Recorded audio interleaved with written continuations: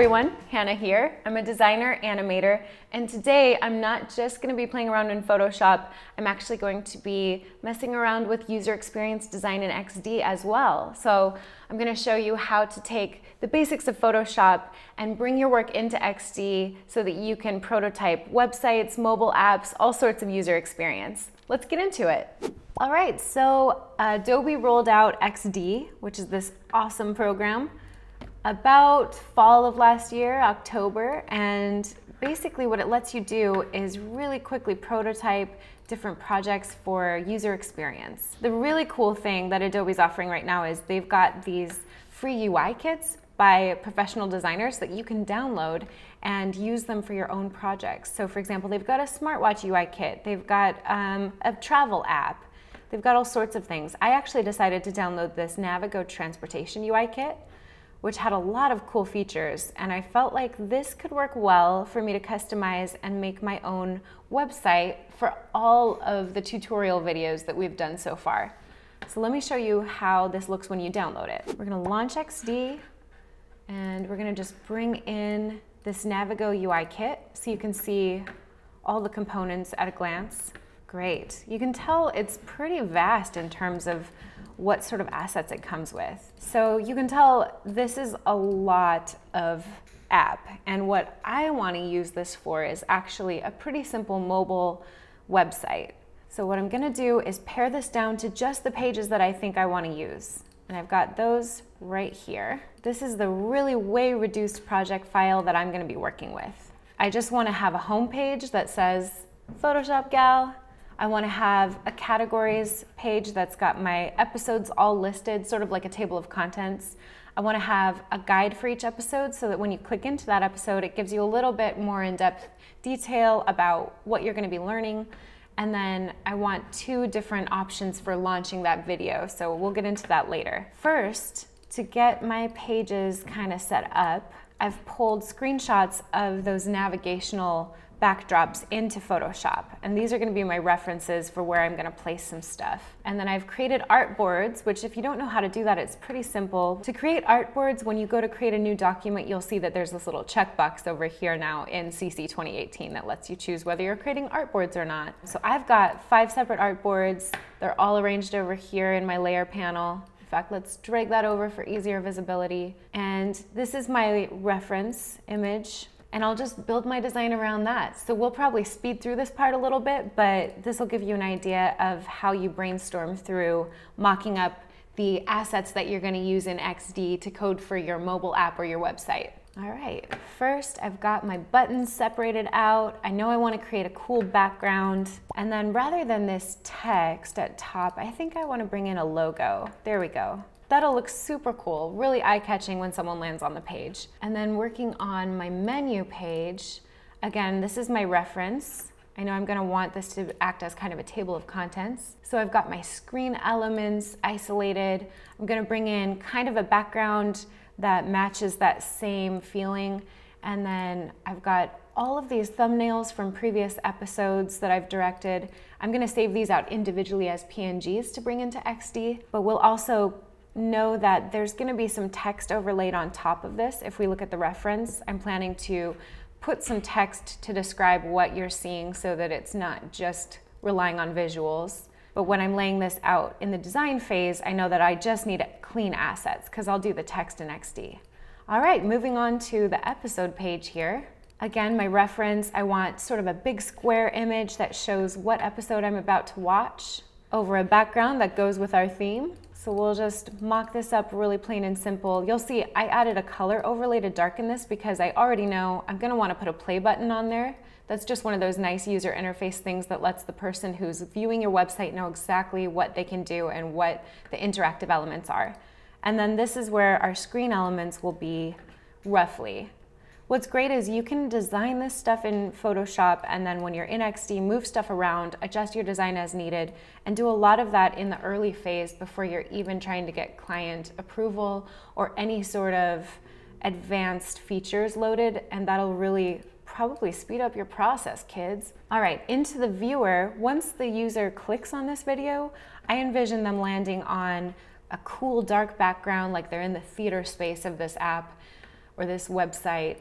And now the video goes full screen, but I'll have a version where if the user is viewing vertically, it'll be just a somewhat cropped horizontal view of the video. And on our next page, if they tilt their phone, I'm envisioning that the video will go more full screen with a little bit of padding on either end, because you may have noticed this is an iPhone 10 aspect ratio I'm working with here with this design. So I've got a little bit more padding, even though my video here is fully 1920 by 1080. I'm leaving a little bit of side padding with some cool design elements. So now I've got this design mocked up. I'm pretty happy with it. I'm sure I'll change some things along the way, but what I want to do next is just save out my elements so that I can bring them into XD. Starting with our home page, I'm gonna just go ahead and turn off some of my layers at first, all those buttons. I wanna just save this background out plain, so I make sure that I have this artboard, my home artboard selected.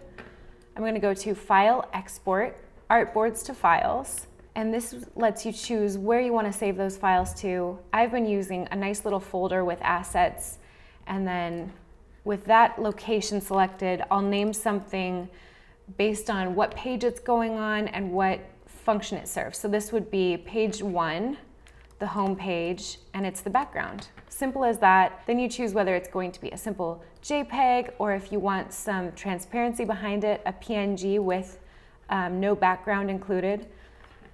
And that's how, for example, you'll save out these little thumbnails. But basically saving out all your elements in the layers that you want. Or what's really cool about XD is you could just save out your flat JPEG with your reference buttons turned off, and you can actually create fake buttons in XD that you can link and prototype with. But we'll get into that later. I'm just letting you know it's possible if you don't want to break out all of these elements individually. All right, now I'm just going to show you really quickly how to save out one of these thumbnails. How about this one off of our episode page? I'll just turn off all the other layers on that page. And now, even though artboards automatically default to showing white, I know that I have no background behind this image. It's just the cat in space. So when I go to export this as a PNG, artboards to files, save it as a PNG 24, which is high quality for web, and then don't include the background. Save it as, this is our third page, and we're going to call it cat image. And when you hit run, it's going to save that as a PNG with no background. And it'll give you that nice little alert that your save was successful. All right, so that covers the basics of how you kind of mock up based on a template. You can also mock things up to your heart's delight without a template, but I think the template's kind of a handy way if you're a beginner at XD to get started and use someone else's amazing talents to learn something. All right, now back in XD, I'm gonna launch this cleaned up version of our XD project. So now you can see I'm back here with all these pages that I think I wanna build out.